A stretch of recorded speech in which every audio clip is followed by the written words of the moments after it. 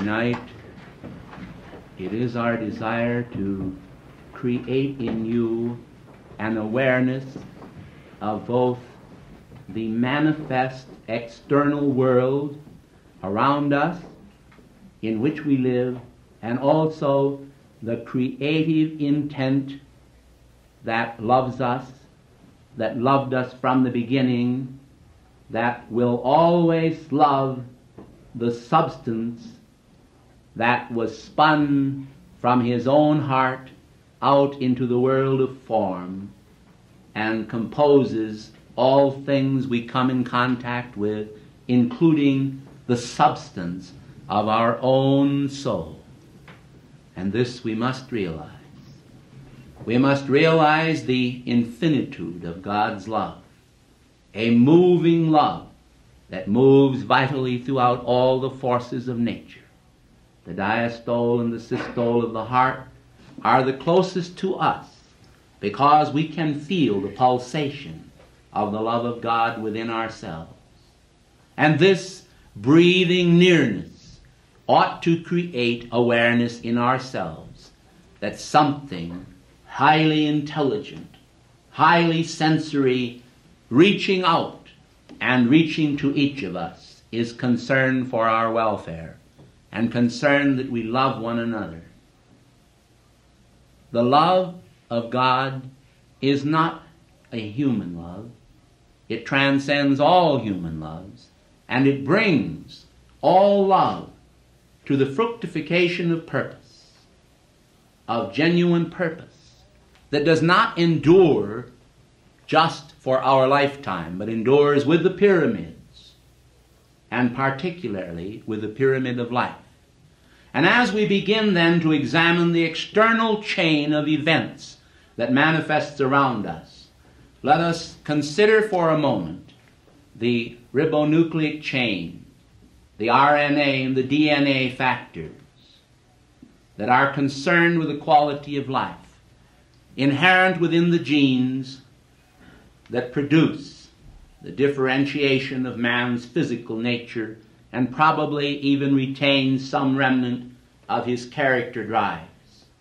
Let us look for a moment upon the material, the substance that God has placed in the sperm within the womb. The place contains there all of the factors that determine the color of the eyes, the color of the hair, that determine the stature of the man or the woman, the body build, the mentality, the dexterity, the thought processes. The total man is actually involved in these genes. And now today, in our time, we are finding once again, as in the age of Atlantis, for life does recycle.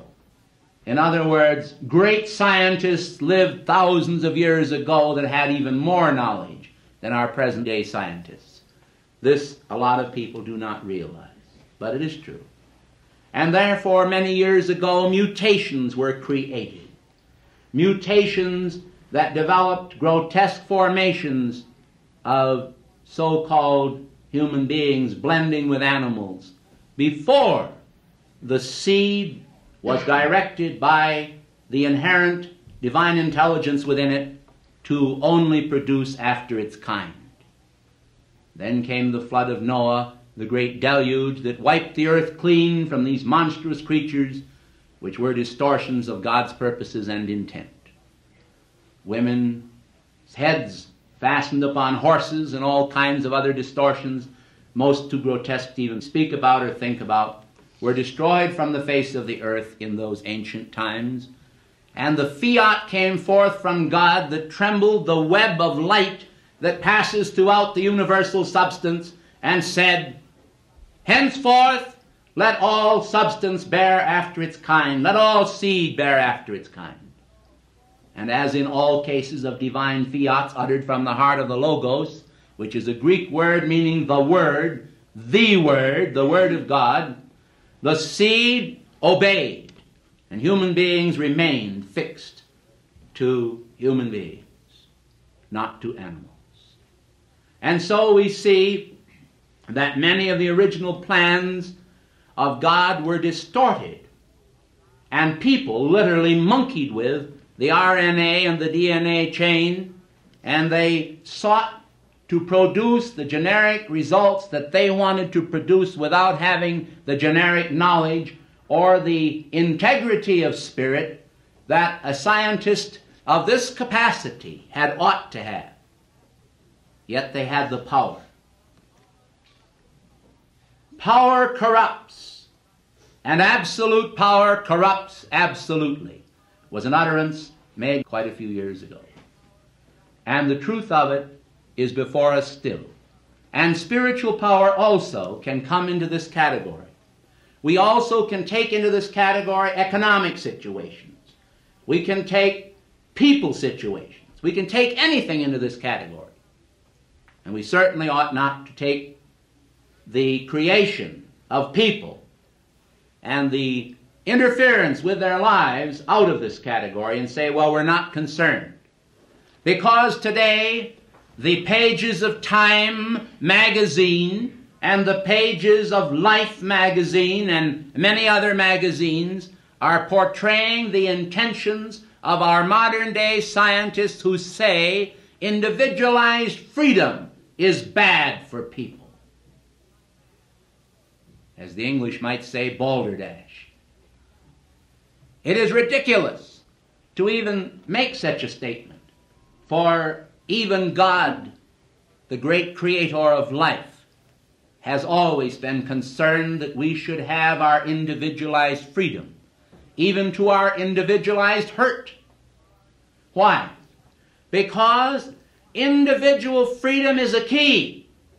It is a key whereby man is able to create as God did, ultimately, and by attaining these spiritual processes to learn how to guide his own individual life, his thought processes, without interference from others.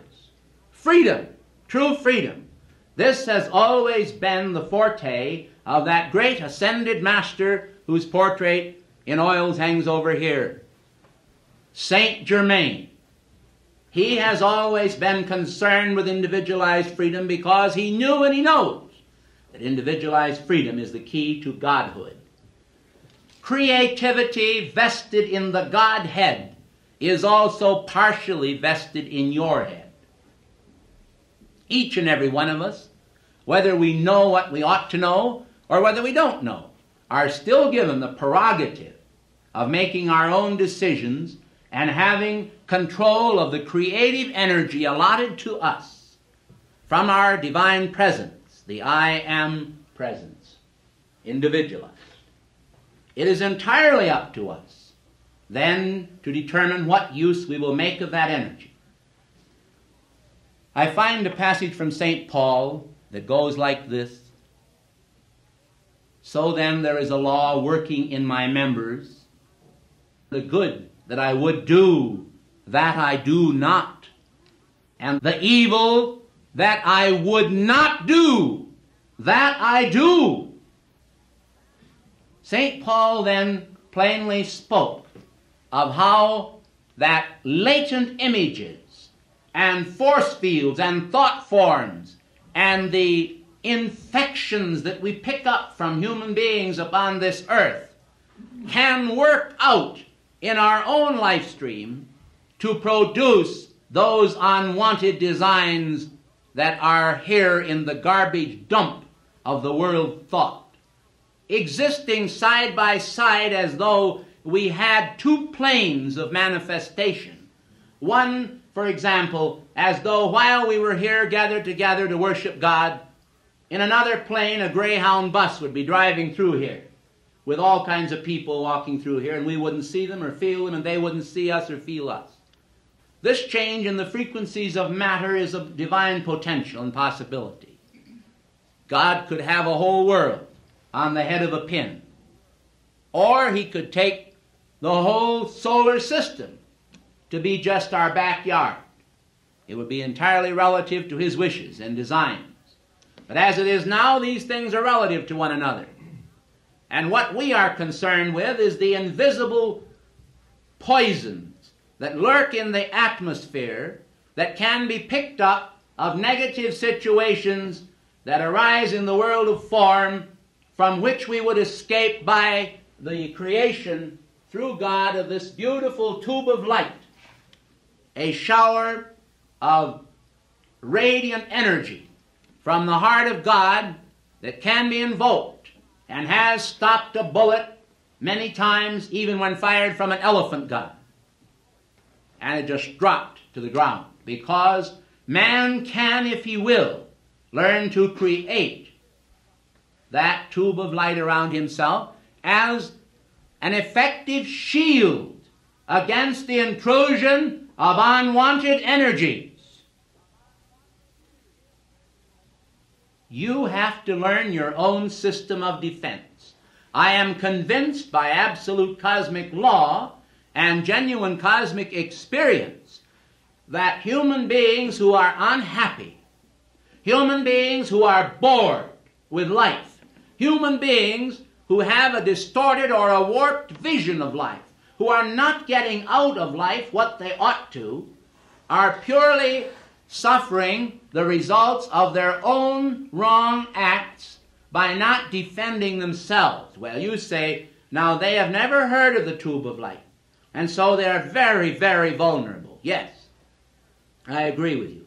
That is why this organization exists in part, to create the dissemination of cosmic knowledge to the earth, that man can learn the necessary defenses to protect himself so that he doesn't have to fight at the drop of a hat to protect his own domain, but rather he can understand how he can create this cosmic invulnerability, the invulnerability of the tube of light around his own physical form, extending 9 feet in diameter. Every man and every woman has the magnificent crystal cord descending from the heart of their divine presence, and the forgiveness that pours down through this crystal cord is absolutely unbelievable, because you are dealing with what St. John calls the river of life. And the river of life is individualized. It is individualized for you, and it's individualized for me. We all, and all mankind, have it. The river of life is crystal. It is radiant. It is bubbling. It is effervescent. It will make you truly divinely happy. You don't need any worldly champagne if you can get on the divine bandwagon and put yourself on God's campaign. You see what I mean? Because you have everything in the heart of that presence of God. And it comes down in this crystal flowing stream or river, the crystal cord. A long time ago, back in the old Methodist church that was located way out in the country, to the tune of a little old organ where they sang all these songs, they sang, "When the golden bowl is broken and the silver cord," they called it, "is loosened, and I rise," you see, into that higher sphere. They talked about it. Clairvoyants way back in the 1800s reported standing over dying people and watching the loosening of the silver cord. We are not dealing with a new concept, but we are dealing with an old concept, as old as the hills, the concept of man's relation to God.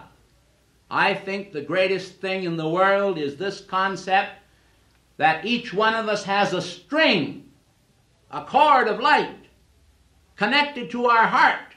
It beats our heart, and that cord goes back to the heart of the living God. Somehow or other, we find all these disconnected, discombobulated people wandering around the world here and telling us what an awful, miserable life they're having. They don't have to have misery in their life. Why, if they do have the type of misery that karma produces, the formula to cure the misery is already in existence. God has said, I will not allow you to be tempted above that you are able to resist. That is a promise. There is no excuse for density and darkness and uncomprehension for continuing to live in our world. We have the teaching here by God's grace, and we're not concerned with trying to create an illusion to any man or to try to tell any church in this world that they are wrong and we are right and we're the only ones.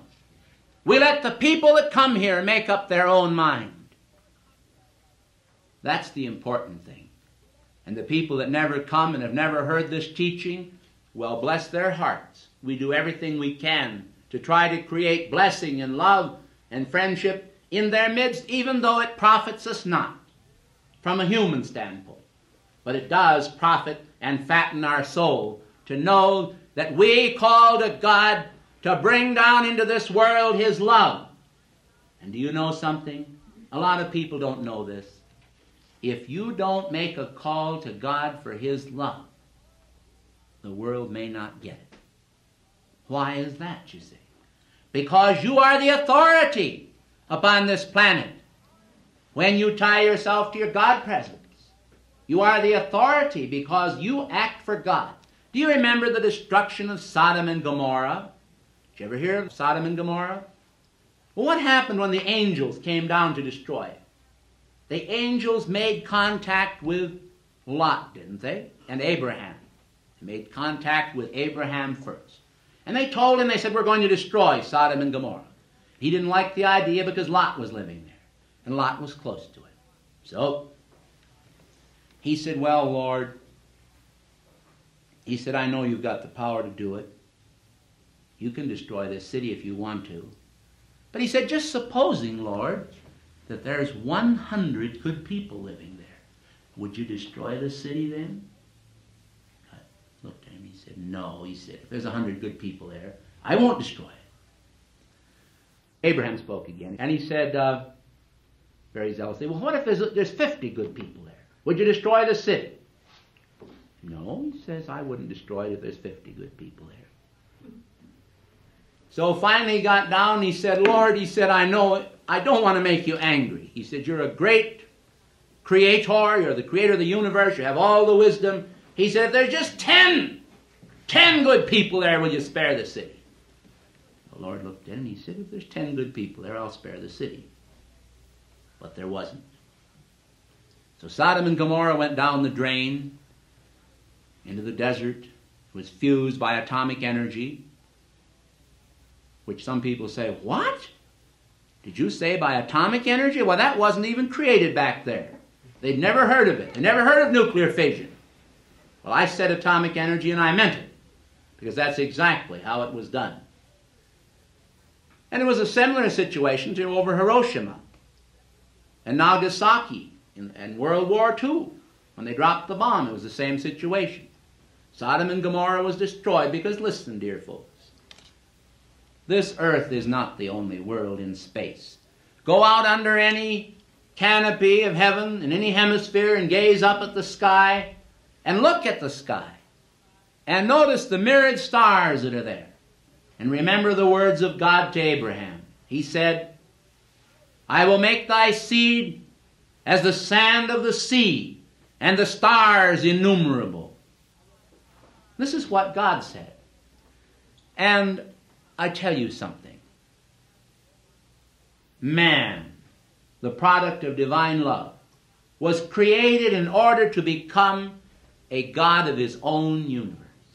He was not created to be a controlled being, controlled by everyone's whimsy and by circumstances and by environment and by destructive desires.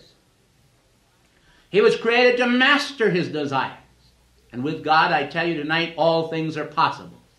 You can say to me, well, I don't believe it's possible for me, and I can tell you, change your state of consciousness by turning it on to the Christ.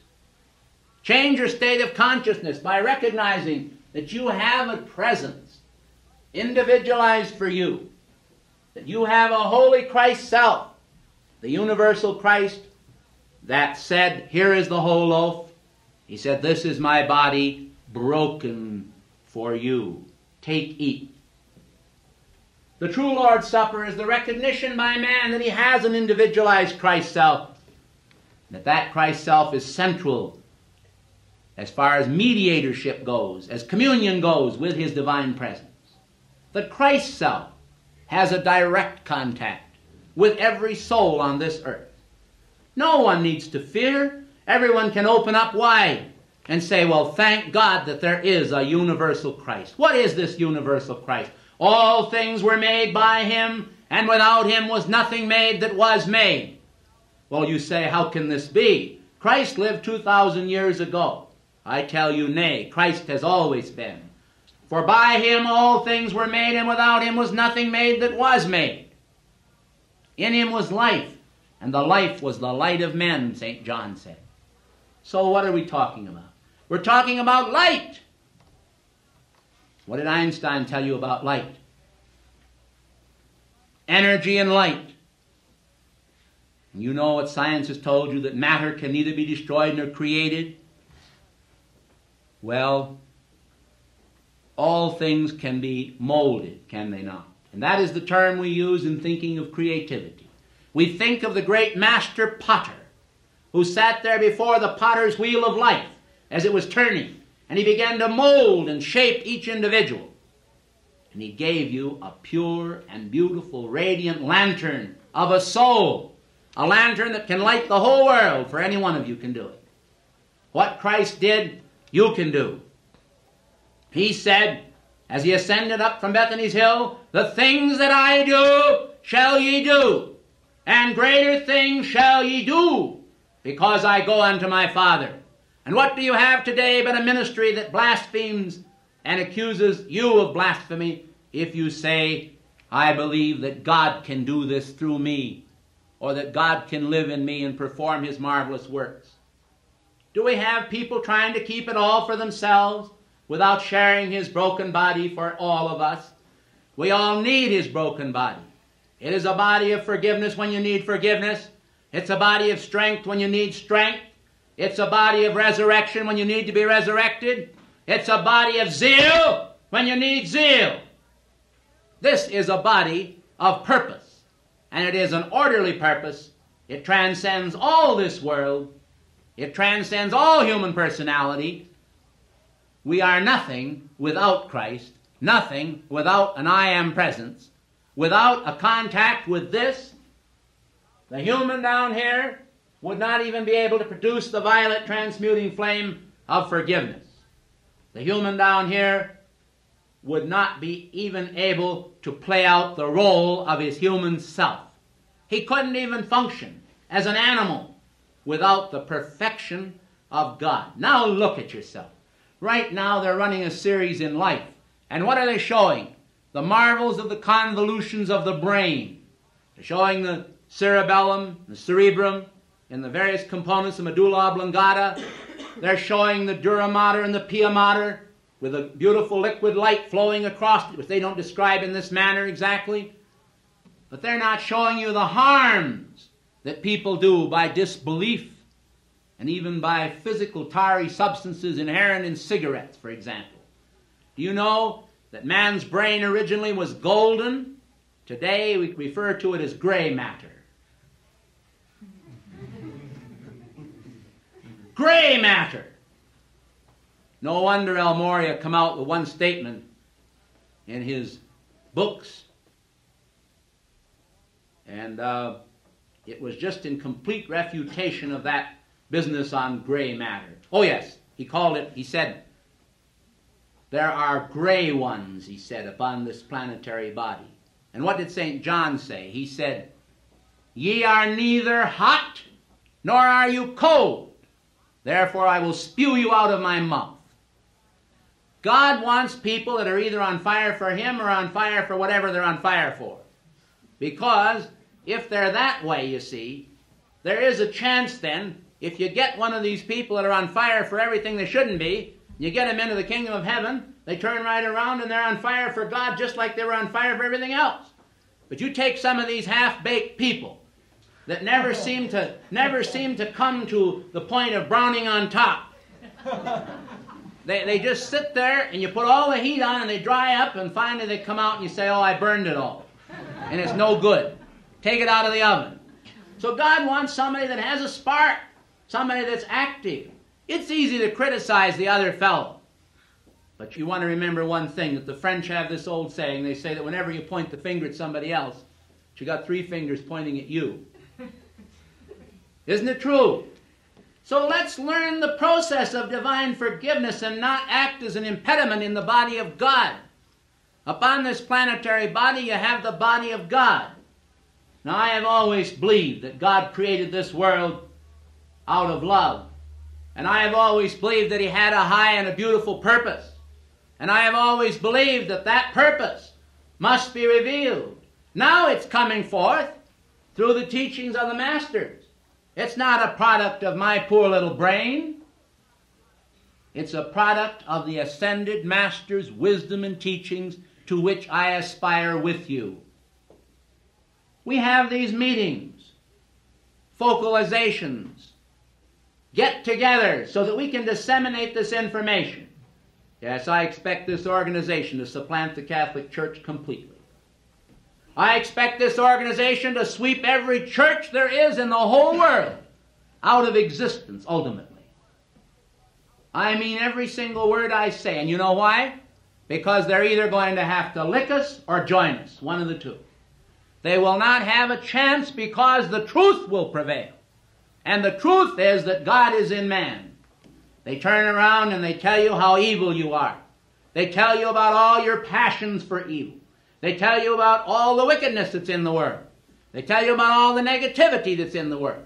They tell you about all the wars and the troubles of the world. Well, we can read them in our daily newspaper. We don't have to hear about it in church.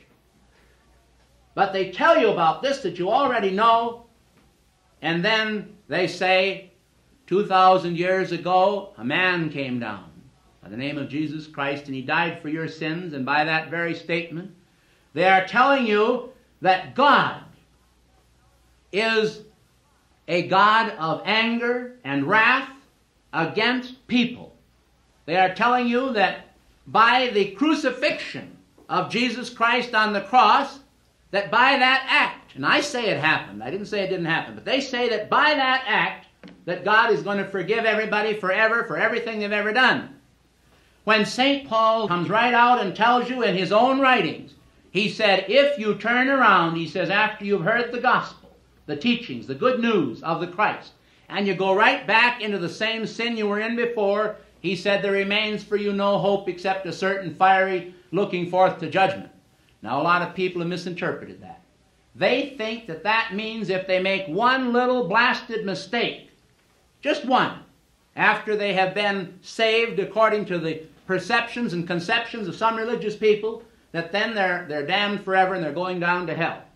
They think that's what it means. It doesn't mean that. It means that judgment must come to you. And that judgment may or may not be pleasant. And here's what the judgment is.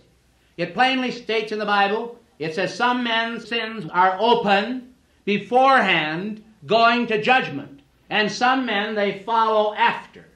This means that everybody does not have the same acceleration or the same handling or systemizing of their sins. Some people are so conscientious, like the old Indians. They used to sit around in front of the fire. And every day they sat there at night, and they'd sit in front of the fire, and they'd take all of the wrongs that they had done for the day, and they'd see them, just momentarily, not for long. Just put them in their mind. They'd say, Lord, Great Spirit, Gitche Manitou. They'd say, please take these sins. And they'd throw the sins into the fire, and they'd ask God to forgive them. These are people whose sins went to heaven for judgment beforehand. But a lot of people don't want a day of reckoning, and so they keep on saying, oh Lord, please, please, please, forgive me for all the wrong I've done, and don't punish me for any of it. And so they pile up a huge mountain of a debt, and then they come back into this world one of these days, and all that mountain is sitting there. And they look at the mountain and they say, oh, what is that? I don't want to look. And they turn away from it, and they built the mountain, you know. They put the mountain up there. And then they say, I don't want to look, because it was God's mercy that allowed it to pile up, because they kept on asking about it. They said, please don't punish me. And so God didn't. And then it all comes there, and there it is, got to be paid. The bill must be paid. I am the bill collector, you know. And so the lords of karma are the bill collector. And a man comes to the point where he says, Lord, now I want to enter into the kingdom of heaven. The bill collector's standing there, and he said, well, your mansion is waiting, but he said you do have a mortgage against it. So I'd like you to pay this mortgage off first, and then you can enter in, you see. And that's exactly how karma works. But everybody doesn't handle their karma the same way. One of the old masters over in India, he tells a story about how he wandered along in the jungle. He was wandering along in the jungle, and a great big cobra was twined in a tree. And it come right over to him, and he knew it could strike him from where it was. So he looked at it, and he says, that's all he did. He just clucked a little bit and smiled. And the cobra went away. Because he had faith that the cobra wasn't going to get him, and he said, well, he said, if it's going to get me, it's my karma. So I'll just leave it to God. And he said, welcome, brother cobra.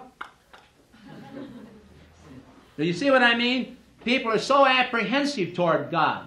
I've seen both kinds of people. You have St. Teresa. St. Teresa with the cancer on her knee. The cancer was on her knee so terrible that she couldn't hardly stand it. And she was assigned by the Mother Superior to take a rag and sponge and scrub the stairs. And that's what she did. She went up the stairs, one after the other, scrubbing these, and every step was a step of pain. And by the way, she made it. She not only made it up the physical marble stairs of the church where she was at, she made it up the stairs to heaven. And today, many people have actually been assisted and healed by an appeal to St. Teresa. This is an interesting fact, because someday you may be in her position. Not that you'll have the cancer, I hope, but you might have a chance to get up to heaven and make your ascension through this very work. And when you get there, you may assist some of the people who didn't make it in getting there. That's what it's all about. It's about helping each other. There's nothing wrong with Jesus Christ. Don't get me wrong with that. He's the greatest master I've ever met in my life. But, I mean, he expects all of us to fulfill the role of him. We're supposed to become living Christ. But we're not going to become living Christ by just worshiping Jesus. Because worship does not produce the miracle. Imitation does. We have to imitate him in the regeneration. In this generation, we have to learn to put the seal of God on our own forehead and in the palm of our hands. Shall I tell you tonight what that means? Putting it in your forehead means that you got it in your mind. And putting it in your hand simply means that you put it to work in action. Do you understand? That's all that means. It's a mystical symbol. I will write my laws in their hearts, will I write them, saith the Lord. Well, it's really very simple. Unless we can do the things that Christ did, we're not going to be regenerated. And we can start whenever we want to. It doesn't matter what church you belong to or what doctrine you believe. It's the truth that will make you free. And the truth is that man is born, and he was born one time, the first time, into a veil of flesh. And after he's born once, he didn't make it. So they marked down his card, failed to pass the grade. He's got to take it over again. So he comes back and eats more oatmeal. And his mama nurses him again. And he learns to walk and toddle around, and then he challenges with the world again, and he still don't make it. So he comes back and back and back and winds up as General Patton. And we imagine that one of these days General Patton will be back too.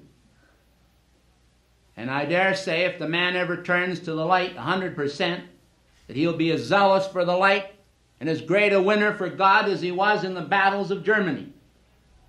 And the point I'm trying to make is that a man's character is all that he really has.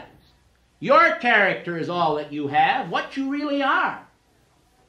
Unless you are changed from glory unto glory by the Spirit of the Lord, unless you can awake from the lethargy of your sleep in your own human little self and recognize that you are a great being, every one of you. You have a marvelous potential. And there is no reason in the world except the reasons that you create in your mind or that somebody pops into your mind that you have there and hold there that says, I can't do it. Of course you can do it. You say your neighbors are going to not like it if you take up the study of the light. One man was telling me about how a minister call this religion here a cult. Don't be alarmed. It's standard procedure. They have to call it something. It kind of gets in their hair. They don't like it. But we're not creating this organization so they don't like it. This organization was created by God to help people. And that it will do. So don't be afraid of what anybody calls us or what anybody calls you. It doesn't matter what they call you. You know, we used to say that. We used to say, I don't care what you call me as long as you don't call me too late for breakfast. Now, of course, my mentors have told me that in most cases I should try to cut down on my breakfast and eat 2 meals a day. But the point I'm trying to make here is don't be afraid of what public opinion is about you. When I was 7 or 8 years old, I used to take clocks and telephones apart. And my neighbors have never forgotten that to this day. If I return to my hometown like Jesus returned to Nazareth, they say, here comes the clock taker aparter, and here comes a telephone destructor. People never forget the wrongs you do or have done. Don't worry about it. Be glad that God forgets it. And that's all that comes. And you forget it, so you don't get hung up in it. Don't get hung up on your ideas of yourself, how small you are, how little you are, how impractical you are, how this or that person doesn't like you, or how this or that person has misunderstood you. You don't have as much money as you want. You wish you had more talent. Oh, you can wish so many things. Don't worry about that. If you get God, you've got it all. It's just a matter of time and you'll be able to work it out. I never thought that I would ever stand up here. In fact, I never had any idea this place would exist. But when I was 30 years old, living entirely in another state and clime, doing an entirely different job, I had a vision of myself in Colorado Springs, in a huge house. And I couldn't understand it, but here I am. You see what I mean? So none of us know just what we really are going to do, but don't worry about it. The biggest problem that men create is the problem of creating worries. Man is a creator, he can create worries, can't he? He can create worries, he can create evil as well as good, can't he? Well, go ahead and create evil if that's what you want to do, but you'll pay for it. And if you create good, you're going to receive good in return, and you'll be rewarded. Abraham also saw something else very wonderful. He saw a great big shield. And the Lord spoke out of that and he said, I am thy shield and thy exceeding great reward. If everybody would stop to consider it that way, they try to relate to the universe. Don't try to be separate from the universe. Don't try to be separate from humanity. We're all one. You know how those Christmas tree bulbs work? You pull one out of the socket and all the rest of them blink out. You put it back in, they all go on. Maybe it's that way with you. Maybe the world needs your light. I think they do. Start putting it out. Realize you can make a bigger body bulb, or you can produce more current, or you can get a brighter light. Just strike a little flint into the tinder and create your light. Let your candle shine. Let your light shine. Stop all the human nonsense of worrying over what's going to happen. Concerned with your family, concerned about your economic future, concerned about the problems of your country. Rest assured that you can do a little bit about it. And sometimes some of you may be able to do a lot about it. But don't worry about it, because worry doesn't produce anything. Take no thought for the morrow will take thought for itself, was the words of the great master. Tonight we are going to hear a dictation from beloved Mother Mary, the mother of Jesus. And I feel that the words that you will hear spoken by Mary will be very encouraging and helpful to you, but they won't help you a bit unless you listen to them and heed them. And so tonight I've tried to bring you a little glimpse of the relationship of man and God. God is the creator first. He gives you the right to create as he did. By his creative power in you, you've either created good or ill. If you've created ill, you're reaping the harvest of that. But it's not necessary. You can turn the whole tables around and upside down. You can start right now. I didn't say that Jesus didn't die on the cross. All I'm saying to you is the same thing that God's angel said to Abraham. Abraham carried his only son Isaac out into the wilderness. He built a great big altar. He wanted to appease God. And he was going to offer his son Isaac on that altar. He took a great big knife in his hand. He was going to come down and stab the boy and burn him. Nice business, isn't it? Which of you, if you have a son or a daughter, would do a thing like this? But Abraham was a good man, a man after God's own heart. He was acting in faith. He thought he was doing right. But he never did it. Just remember that. The angel come along and said, Abraham, Abraham, do it not. And so he offered a ram that was captured in the thickets there in its place, and Isaac was let go. And I'm telling you now that the same is true of Jesus Christ. God did not demand that Jesus be the propitiation for the sins of man by dying, but by living. The important events in Jesus' life were his offer of himself to God. Wished ye not that I must be about my Father's business, were his words spoken to his mother and father when he went away from them, when they went up to the tax collector in Jerusalem. Wist means know ye not. Wist ye not. So you see, he was about his Father's business. He healed the sick. He raised the dead. He cleansed the lepers. He performed all of the works of God among men. He was hated and despised by people. Yet people feared him, and they knew that he had a power and authority that was not his own. It was a power and authority that came from the living God. And it came from the same authority and source that spoke to Moses in the burning bush. Nuk pa nuk. I am that I am. We should learn to understand this and have faith in the great God power that is in ourselves. This is not a lie, it is truth. We have a God power in ourselves. And we have a Christ in ourselves. What do men do with him? They put him to an open shame. They crucify him today, again, afresh. You see, the crucifixion of Christ, had that been the means of wiping out the slate. In other words, you've got a slate over here. And on it is written some word, it says sin, S-I-N. And it says, you did it. Christ would have come along and by his death, according to most of the teachings of the churches today, and you'd put the eraser on that board. There wouldn't be any more sin at all. It's exactly what it says in the Bible, if you really understand it. He'd have put the eraser on the board, because it says, in Adam all die, even so in Christ shall all be made alive. What does that really mean?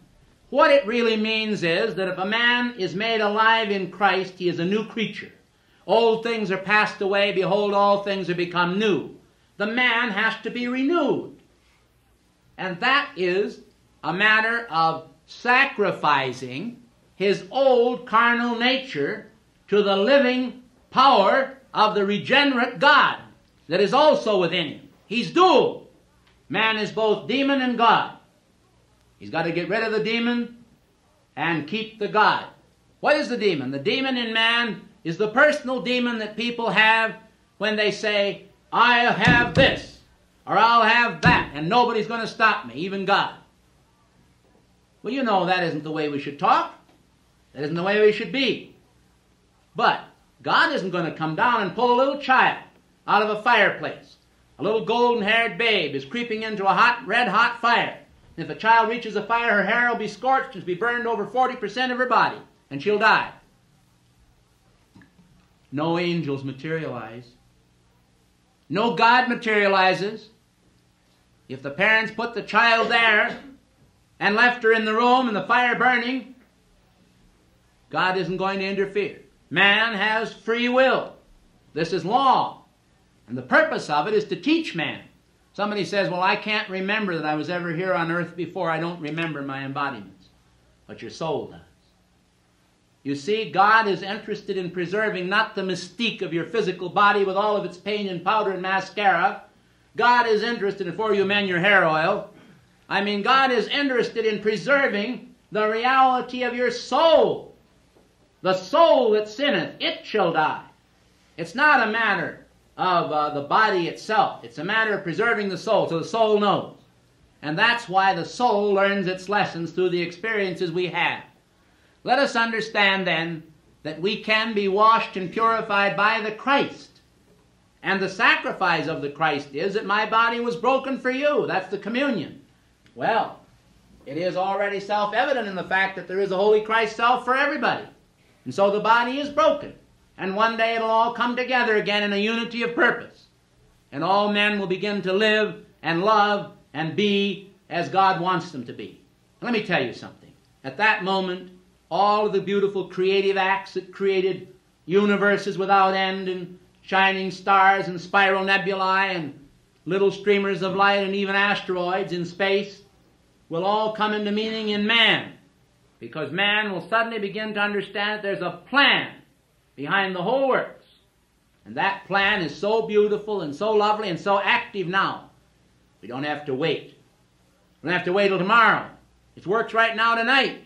People can be healed, they can be sealed, they can be enlightened, they can be lifted, they can be brought into happiness and joy and the character of God just by a thought, by a word, because a thought is a powerful seed of light planted within every man. You can have that, you can be that, and you are that. Now rest in that faith.